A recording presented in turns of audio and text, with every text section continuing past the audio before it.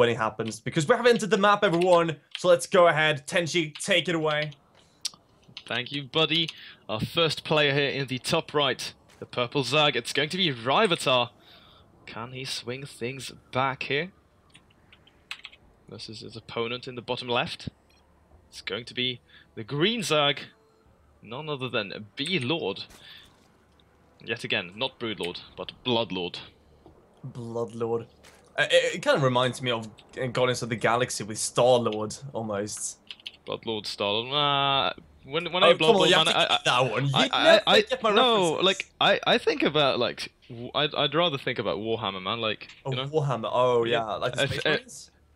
Chaos Space Marines. If you Okay, ever yeah, were into Chaos that, Space like the Marines. Blood God, you have the Blood God, BLord. I mean, I think there's probably a unit or something that they have called a BLord. I mean, I wouldn't be surprised. Otherwise, you just make one. Well, so right now, Expedition Lost here, with a Tastelope, just chilling by beneath the Overlord. That's such a weird. Like they have so like really funny looking animals. I think the best one is the Space Shark by far. Yeah, well, everyone likes that Tastelope. I don't know. The Space Shark just became a thing. I don't know. It's almost like an internet meme by this time. Like just for Yeah, StarCraft. kind of. The Space Shark. There are some maps that have it, some don't. Don't think he's present here on this one. I think it was on Ohana, and I think it On Ohana, Cloud Cloud Kingdom. Kingdom, yeah. No on Daybreak though. No, not on Daybreak.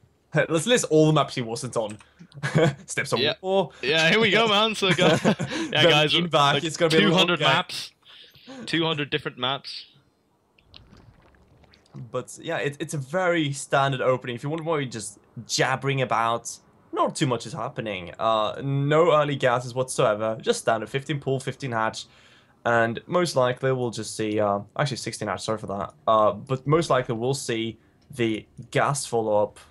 Unless someone wants to go gasless. Of course, this is the opening you kind of want to go for if you are to go gasless. Yeah, I mean, it's looking like it so far. We might just have a gasless versus gasless scenario, and Oh, that'd be crazy. yeah, you know, because there's a fairly interesting set of builds that you have. As I say that though, Just to prove you wrong. yeah, gas does go down because otherwise we would see the 5-minute double gas, I believe. So it would still be a bit more time until we'd see any of those guys as taken, but no. These guys going right ahead grabbing that, so they will be able to start heading in the direction of Zergling speed, Baneling nests, and you know, maybe we see a super fast lair again from one of these players. Yeah, perhaps. We'll see though. I mean, right now, we see Raivotar getting into the main base of BLord to scout that gas timing. And I don't know. He's going to know exactly when it was taken, and that it was just after him. Tries to hide the links as well. Shouldn't get away with it though. Nah, and BLord ready with his queen. Well, they're sort of staying there for now. BLord equally getting the full scout. So both of these guys keeping 100% tabs on each other. Nothing in the dark for now. So Raivotar starts his speed.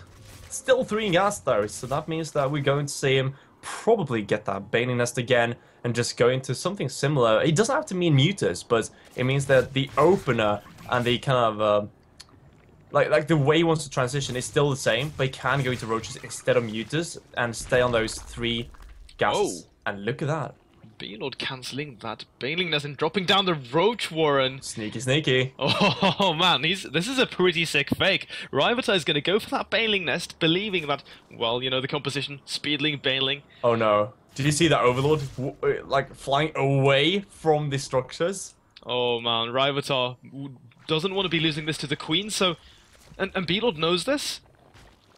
Okay, so this is a very good opening. This is pretty much... This is going to be a build order advantage for BLord. It is, of course, going to come down to execution, make sure to not get himself surrounded. But still, you know, he starts that +1. So, going to have +1 range attack roaches versus speedlings and banelings. This is just about to get very scary the moment Raivotar realizes what he's actually up against here. And what's even more scary is that Raivotar is going for like a big speedling, maybe even banelings with it, kind of bust play.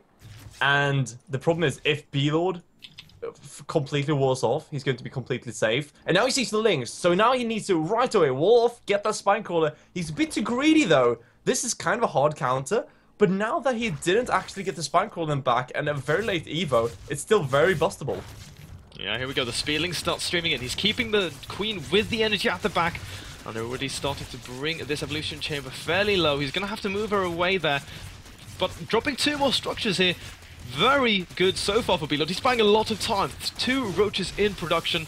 Just now we saw an additional Overlord finish up in. The first 2 roaches have come onto the field. Good transfuse. Still, BLord just playing it very patiently. He's going to be able to force these Banelings away. So great reaction here from him. Yeah, and well, I think right now, holding like that and now getting these roaches, it's going to be so hard for Raivotar to kind of break through. But Raivotar knows this is a best of 3, so he kind of has to make something happen in this game, and he just wants to bust through once again. Doesn't even kill the Evos though, and now it's just pure Ling trying to get through, and they are actually going to get in just here.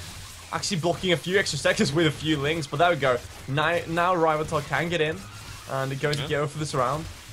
Well, he's actually attacking the rocks. Raivotar miscontrolling this quite heavily. And BLord not managing to get that roach into the wall off still though. +1 is seconds away from finishing, and once that kicks in, well, that's going to be all she wrote. Because now look at this, with this upgrade, completely annihilating these Zerglings. And well, now BLord way up in supply. He's even ahead a bit in workers. He's going to send these guys over for a counter-attack. And what can Raivotar do to stop this?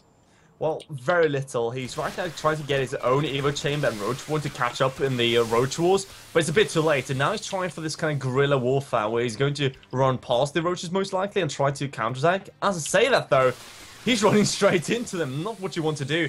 Maybe he's actually, I think Raivotar is at this point a bit terrified of the fact that he might just lose the game straight out and he just got to morph a ton of Banelings. It's like a sort of move this of is the fight he can't desperation. take. Yeah, he can't take this fight.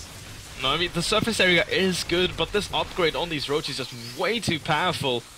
And he's going to come right into this natural, more units streaming across. Raivotar behind this, trying to go for that 3rd hatchery, but no way that's going to get up. So that's it. Ladies and gentlemen, BLord takes the first series 2-0 there. Indeed, I think BLord just doing a really good job overall with seeing what his opponents is trying.